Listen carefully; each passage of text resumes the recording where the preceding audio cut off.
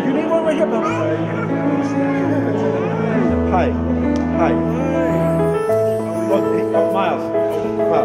She wants you to. Yes. She pointed right at you, Coach. I think she wants. There's about 25 players and assistants that are here from the different teams.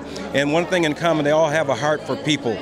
Coming to see what has been done here in Shalva is absolutely amazing. The growth and then also the scope of it in terms of the people that they help, the young people that they help, and all the way up to adulthood is just tremendous. I've been in a lot of places in the States. The facilities here are just wonderful. The environment for kids here are wonderful. It's just a wonderful place, a wonderful facility, and I just can't believe a place like this actually exists for kids. It's been amazing. I love kids.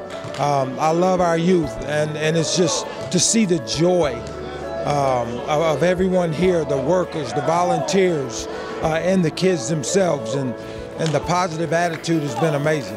It's an amazing visit from NFL players, former and present, a number of guys wearing Super Bowl rings, and it's for me as a kid who grew up in Vancouver and played a lot of football, I didn't look like this.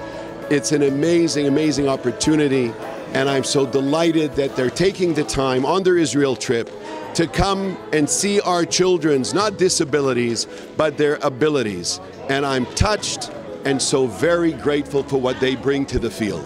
It's a true honor to have such superstars here, NFL players coming, sharing their talent with the kids, hugging them, giving them so much love. And the kids really, really loved it. They learned a whole new sport today. In this gym they play basketball, soccer, judo with Ori Sasson, the judo medalist.